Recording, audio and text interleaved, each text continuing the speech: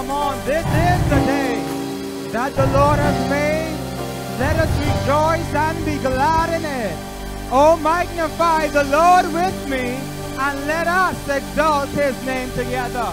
I don't know what you came to do this morning, but I came to bless the name of the Lord, for he is worthy to be praised. Hallelujah. Hallelujah. He did it. Come on, remember where God brought you from. He healed me. He delivered me. He brought me up out of the miry clay, and he set my feet upon a rock today. And that is the reason why I can say that he did it. Hallelujah. Hallelujah. Bless the name of the Lord. Well, it's so glad to be in the house of the Lord one more time. Hallelujah, to give God all that is due unto his name. First, giving honor to God who is the head of my life. I thank God for all that he is to me. I thank God for the angels of this house who are tuned in with us this morning. Pastors Reggie and Pastor Kendi Stewart. Let's give God a thanks and praise for them. Hallelujah. I thank God for my space here over about 2 months. They have done a phenomenal job. I thank God for their investment in my life over these weeks. It has truly been impactful. I thank God for all the leadership of this house, all the ministers, elders, and other pastors. I thank God for you. And I thank God for you, the saints of the Most High God, for your space here this morning. It is a privilege to share with you this morning. So as I go into this word, let us bow our heads in prayer. Father, I thank you for this time to stand before your people. Spirit of the living God, fall afresh upon me. May the words of my mouth and the meditation of my heart be acceptable in your sight. You are my strength and my redeemer. Amen and amen. Well, you may be seated on this morning.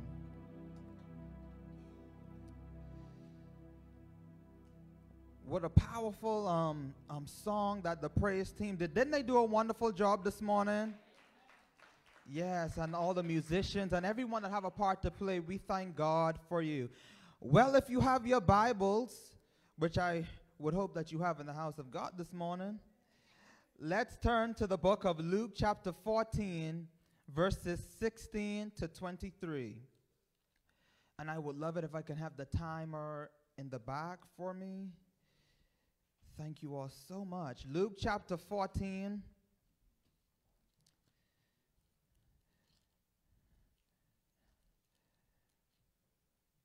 verses 16 through 23.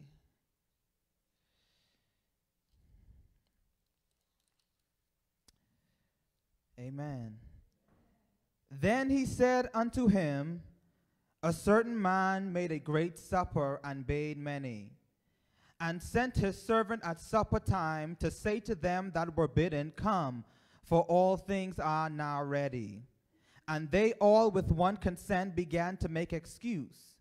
The first said unto him, I have bought a piece of ground, and I must needs go and see it. I pray thee, have me excused. And another said, I have brought 5 yoke of oxen, and I go to prove them. I pray thee, have me excused. And another said, I have married a wife, and therefore I cannot come.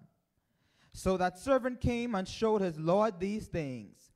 Then the master of the house, being angry, said to his servant, go out quickly into the streets and lanes of the city, and bring in hither the poor and the maimed, and the halt and the blind.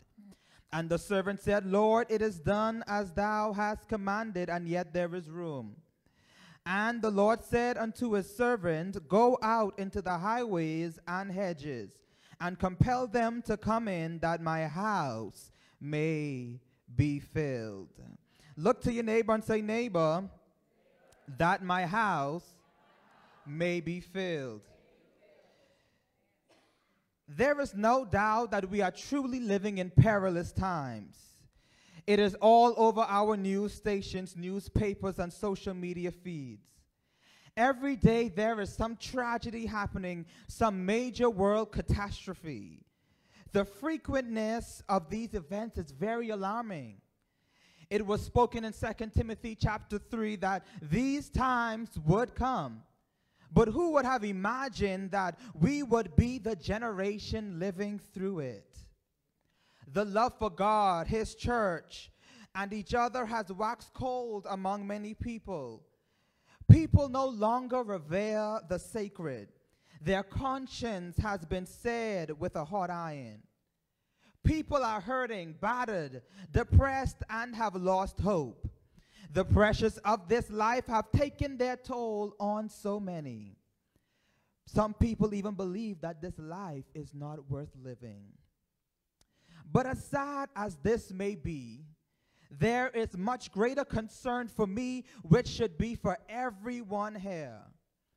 There are far more lost souls going to a Christless hell every day. There are far more lost souls roaming our streets with no fear of where they will end up should they die today. There are far more lost souls comfortable in their sin, banking on a loving God who will accept their excuses on Judgment Day. Saints of God, may I remind us that this is a serious hour, and we must not become like those who are sleeping. We must not become comfortable in our church's padded pews, air conditioning, fancy chandeliers, and stained glass windows. We must not become comfortable in our perceived obligation that we must come to church every Sunday. But I'm afraid that we have become comfortable. Do you want to know how I know that we have become comfortable? Look around this building. There are still empty seats. Have our hearts become calloused and numb to this sight every Sunday? Have we become so used to sitting in our usual Sunday seats and seeing the same people every Sunday? Have we no care that someone went to hell while we were just worshiping that he did it? Do you want to know how I know that we have become comfortable? Because we went through this whole week without praying for someone, without offering Jesus to someone, without inviting someone to church. Have our hearts become callous and numb that we can honestly lift our hands in worship without repenting to God for refusing to be a light in this dark world? Have our hearts become callous and numb that we think it not strange or unusual that there was no rejoicing in heaven because of a soul we led to Jesus? Why do we come to church? Why do we gather every Sunday? What is the purpose of our assembling? Who are we leading into the presence of God? If there are no lost souls in the building, then who are we leading into his presence? We should not have to lead believers into God's presence because his presence lives within us, right? So who are we preaching to? What is our preaching if not one soul comes to Jesus? So in this passage here in Luke chapter 14, we see in verses 16 to 20, where there was this great dinner party. The host invited all his friends to join. We can imagine the great preparations that were made leading up to the date. We can imagine how many people were involved in the planning process of this event. The Bible says that this was a great supper, which tells us that this was not any typical gathering. This would not be a birthday party at McDonald's or Burger King. This was the real deal right here. However, as they were about to begin festivities, all the guests' excuses began pouring in. How many of us can relate to this? We plan a special event, make sure people reserve their spot, and somehow their seat becomes empty. Now suddenly they have to bake cookies for Santa Claus even though it's summertime. But isn't that just like us? God is inviting us to do his purpose in the earth, yet we find every excuse as to why we cannot do it. even as I was asking those questions a few moments ago, I know some of us were trying to justify why I couldn't pray for someone, why we couldn't pray for somebody this week. We love making excuses because we do not want to be held accountable. We love making excuses because we do not want to bear the responsibility of our failed actions. We love making excuses because we want to be lazy. When God told Moses to speak to Pharaoh, Moses made the excuse, well, God, I am unable to speak properly. When God called Jeremiah, Jeremiah made the excuse of, I'm just too young. Esther made the excuse to Mordecai as to why she could not go before the king. But how many of us know that excuses are no longer acceptable when we sign up for this Christian journey? Excuses are no longer acceptable when we accepted Jesus into our hearts, because when we accepted Jesus into our hearts, we enlisted into the army of the Lord. God is not looking for our excuses, but he is looking for our obedience, availability, and willingness. We must recognize that God is not desperate for us. God isn't harder for us. God's work is not going to go undone because of our excuses. Like Mordecai said to Esther, for if thou altogether holdest thy peace at this time, then shall their enlargement and deliverance arise to the Jews from another place. From another place. So God's work will be done with or without us. But we should feel honored that God would invite us to be a part of his mission on earth. Another thing that is important to note here is that this man invited people who already had something going for themselves. He invited someone with this property. He invited this lady or this man who, had a wife to attend to. Those people already had status. They already had their foot in the door. But we too want to invite those who we already know have their lives going together. We have no problem speaking to the company CEO, but we would walk right past the janitor. We have no problem going up to pastor after service, but would not speak to the person we sat to next to service. We have no problem talking to our church sister or our church brother about how service went, but we would not share Jesus with the waiter at the restaurant. We have no problem having revivals and conferences, but would not invite the homeless man off the street into the house of God. If all our revivals and conferences are filled with believers, then who exactly are we preaching to? Jesus said that they that are whole have no need of the physician, but they that are sick. Yet we continue these services while the sick are still on the streets. So this man's friends bailed on him, but he would not allow all their hard work to be wasted. He told his servant to go out into the streets and lanes of the city and bring in the poor, the deaf, the paralyzed, the blind, the deaf, the mute, and anyone he could find. But how many of us are doing this today? How many of us go into the streets and compel the lost to come to Jesus? How many of us, when we're out, we walk past that homeless man? Even though he may be asking for money, we still would not even offer him prayer, or we would not even offer him Jesus. John 9 verse 4 says that I must work the works of him that sent me while it is day, because the night is coming when no man can work.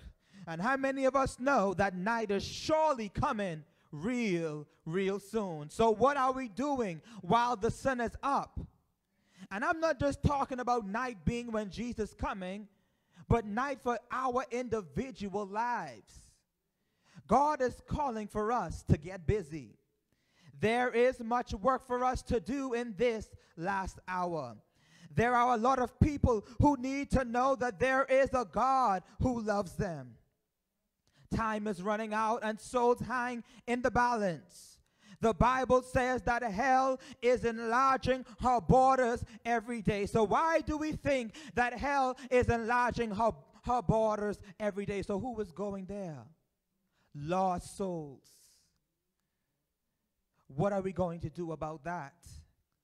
Some people woke up this morning and their alarms are still going off because their voices are now hushed in death. There are some people who were alive before service started and their voices are now hushed in death. Oh, that we would realize the seriousness of our times.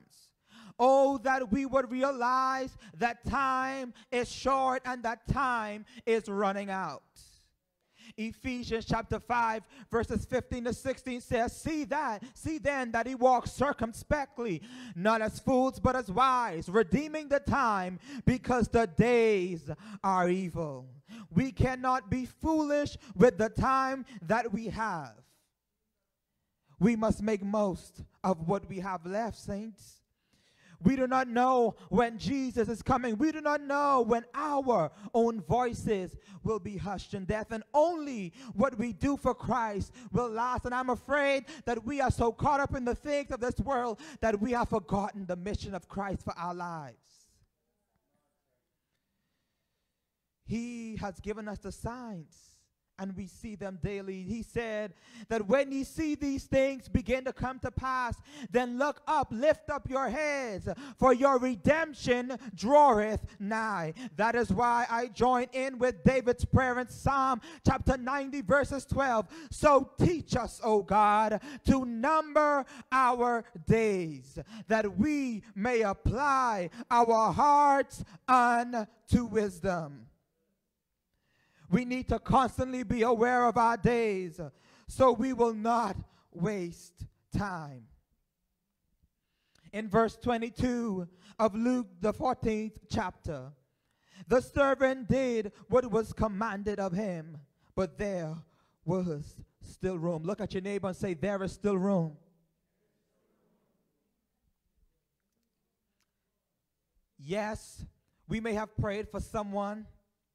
Yes, we may have led someone to Christ. Yes, we may have invited someone to church, but there is still room. We can look around this sanctuary and see that there is still room. We can never become satisfied with where we are in God. We can never become satisfied with the souls we may win for Jesus today.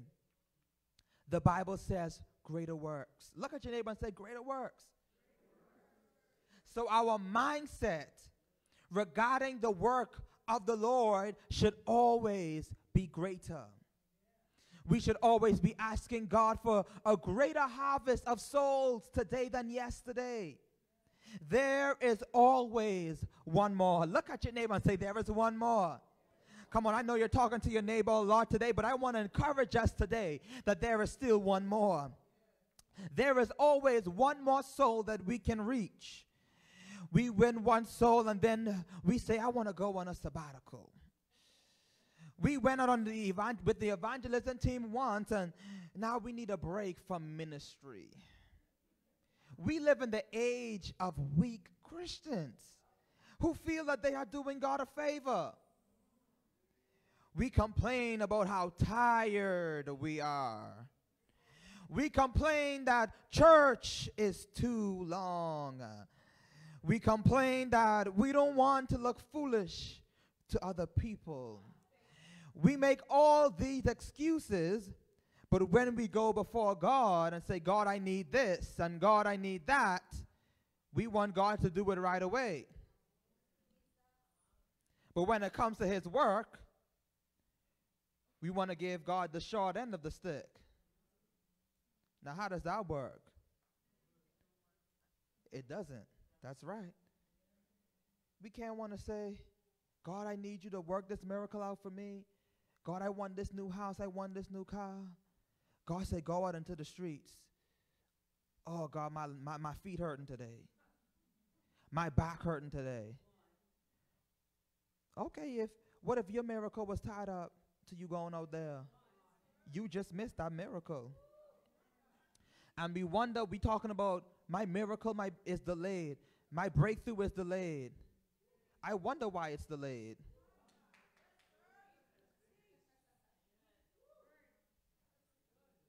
I thought a relationship was a two-way street.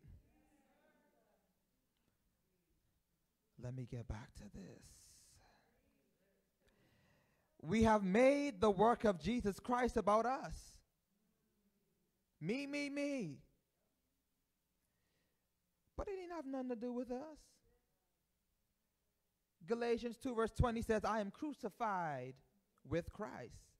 Nevertheless, I live, yet not I, but Christ liveth in me. And the life which I now live in the flesh, I live by faith of the Son of God who loved me and gave himself for me. So the scriptures tell us that it's not about us. God is calling for us to do more in these last and evil days. The Lord told his servant in verse 23 to go out into the highways and the hedges to bring in the lost, that my house may be filled. This is our charge today as believers. If we want to see God's house filled, we must do the work of an evangelist. Paul told Timothy to make full proof of your ministry. We must not be afraid to let our light shine before men. The Bible says, so let your light so shine before men that they may see your good works and glorify the Father which is in heaven. We must not be scared to carry this glorious gospel to the ends of the earth. If we want to know why our churches aren't growing, we need to check the strength and the effectiveness of our evangelism. The house will never be filled if we never go out and reach the lost. Our conferences, our revivals, our concerts, our worship services will only fill the pews for a couple nights or a few days. Evangelism will sustain the movement of our churches. If we want to know how the churches in the New Testament thrived, it was because they had a strong evangelism. They went out. They wasn't stuck in the four walls. They were in the streets. But when we think about when we were once the one that Jesus left the 99 for, come on now. How many of us was that one? Jesus left that 99 and he found me. Come on, that song says, amazing grace, how sweet the sound that saved a wretch like me. I once was lost, but now I'm found. So when we think about that, we will have a greater appreciation for soul winning. There is someone's lost father, lost son, lost wife, lost aunt, waiting for us to show them the love of Jesus. When we go out into the streets, as we are reaching someone else, God is reaching the very person we are believing to receive Jesus into their hearts. What we do for others, God will do for us. We are planting seeds for our miracle. As we stand in the gap for someone else's loved one, God is working behind the scenes on ours. There is joy in soul winning. There is joy in being the answer to someone's prayer for their loved one. There is joy in seeing gang leaders break down in tears because their hearts are filled with the love of Jesus. There is joy in going on the streets and giving hope to someone who has just lost a child. There is joy in going on the streets and giving a hug to someone who feels that they are unlovable. Like Dr. Rod Parsley says, the apex of all Christian endeavor must become to place the jewel of a soul in the crown of our Savior, that the Lamb of God slain may receive the reward of his suffering. Do we want Jesus' suffering to go in vain? So as I close this morning, may we have a burden for the lost again. May we have a passion for the lost again. May our prayer time be filled with weeping and wailing for lost souls in our community. May our pillows be drenched in tears for the hardened hearts. May we not rest until every person we know comes to Jesus. May our light shine even brighter in these dark times. May we never become complacent in God's great commission for our lives, which is to go out into all the world and preach the gospel to every creature. Like an old hymn reads, there's a call comes ringing, oh, the restless wave, send the light, send the light. There are souls to rescue. There are souls to save. Send the light, send the light.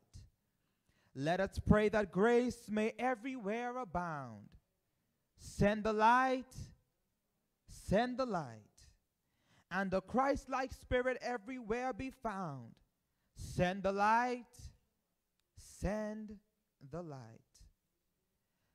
Let us not grow weary in the work of love. Let us not grow weary in the work of love. Send the light, send the light. Let us gather jewels for a crown above. Send the light, send the light. Send the light, the blessed gospel light. Let it shine from shore to shore. Send the light, send the light, the blessed gospel light, and let it shine forevermore. Stand up on your feet.